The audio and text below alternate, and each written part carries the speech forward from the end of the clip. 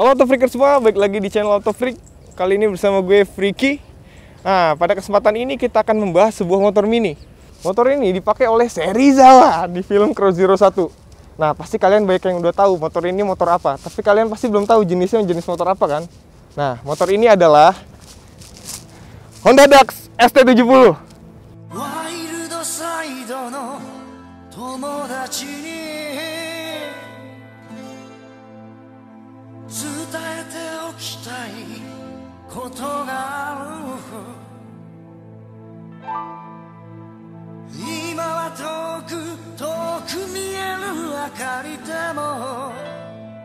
Kalau kalian pernah nonton Cross Zero 1, pasti kalian mengenal salah satu tokoh utamanya, yaitu Serizawa.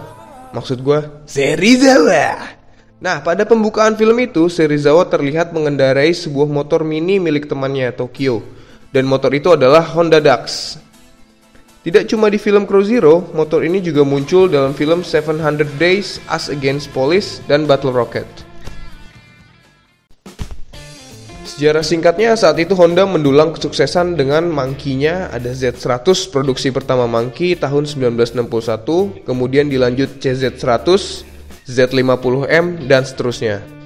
Nah, pada tahun 1968, Honda membuat alternatif desain lain yang berbasis mesin Monkey, yaitu Honda Dax ST70 dengan kapasitas mesin 70cc dan yang lebih kecil yaitu 50cc. Nggak kayak Monkey yang single seater, jok Honda Dax bisa dipakai boncengan untuk 2 orang, tapi nggak bisa cengtri atau bonceng 3. Selain itu, Honda Dax juga memiliki ciri khas knalpot bergaya scrambler. Kepopulerannya tidak hanya berhenti di negara Jepang, namun merambah ke Amerika dan juga Eropa, hingga Asia. Ekspor motor ini pun terus meningkat kala itu. Terdapat cerita yang berhembus kalau strategi Honda dalam memasarkan Dax ini ditujukan untuk hadiah anak-anak pada saat Natal, karena kecil motornya jadi cocok untuk anak-anak. Namun motor ini begitu diminati orang dewasa, sehingga kepopulerannya terus meningkat kala itu. Untuk pasar Amerika, Honda Dax St70 ini dipasarkan dengan kode CT70 untuk penggunaan off-road. Penggunaan diameter ban yang lebih besar dan penggunaan pelindung busi menjadikannya sedikit berbeda dengan St70 meskipun basisnya sama.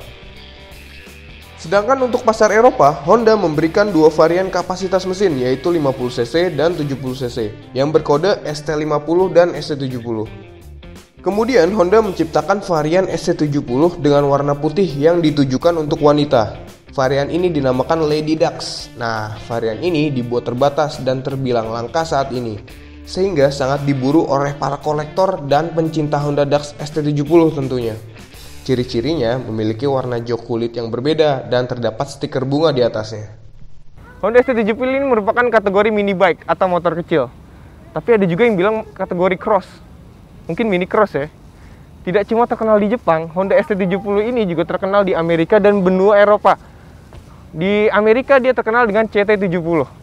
Honda St70 ini buatan tahun 72, memiliki bobot 75 kg dan kapasitas tangki bensinnya adalah 2,5 liter.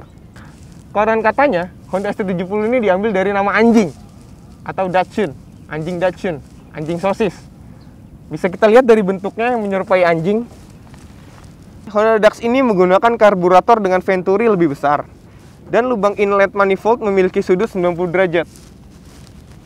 Motor ini bermesin 1 silinder 4 tak, bertransmisi semi-automatic atau automatic centrifugal dengan 3 percepatan dan mampu menghasilkan 5,2 horsepower.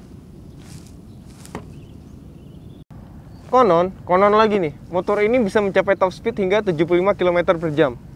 Bisa kita lihat di sini rangkanya model monokok sehingga membedakannya dengan Monkey.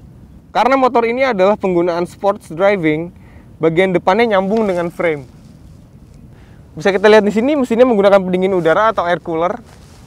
Kemudian ciri khasnya lagi adalah di sini ada semacam emblem yaitu Honda 70. Itu untuk yang ST70, sedangkan yang untuk ST50 itu di sini logonya ST50. Lanjut, profil bannya berukuran 3,5 ring 10. Bannya cukup lebar ya, 4 inci dengan pola Norwich. Nah, di sini rem depannya tromol dan rem belakangnya juga tromol. Di sini velgnya original. Semua motor ini adalah original, tapi di sini velgnya udah dicat nih bagian sininya oleh pemiliknya. Berbeda dengan Monkey yang single seater, Honda ST70 ini bisa boncengan cuy. Nah, kita lihat di sini nih. Tapi nggak ada pegangannya. Kuda peluk dulu cuy, biar enak. Handlingnya ini full body upstyle, jadi di jalan rusak dia lebih stabil untuk dikendalikan.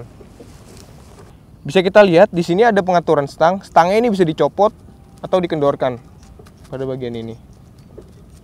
Kunci kontak untuk motor ini ada pada bagian samping bodi motor, tapi di sini belum bisa kunci stang ya.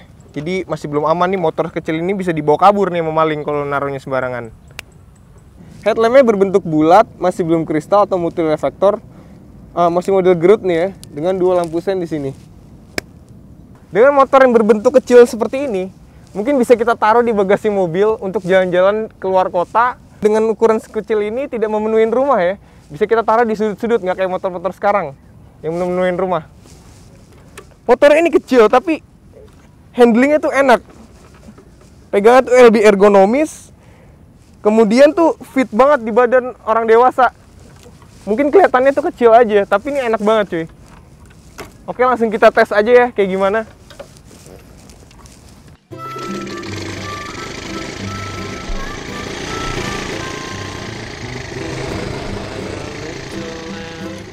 Nah, bagi yang belum pernah naik motor kecil, handlingnya motor ini stabil dengan stang yang proporsional jadi pas. Tinggi gua 178 cm, tapi masih enak biarpun motornya kecil. Jalan yang rusak pun nih handlingnya enak banget ya. Wah, nyaman banget nih handlingnya. Gokil. Tenaga motor ini emang gak gede, tapi tampilannya yang unik bakal bikin lo jadi pusat perhatian di jalan. Layaknya Monkey, Honda Dax emang tidak memiliki fitur yang canggih dan tenaga yang besar. Tapi dibalik kesederhanaan dan keunikannya, motor ini begitu diminati dan menjadi buruan. Oke, sekian dari gue. Jangan lupa subscribe. Ciao.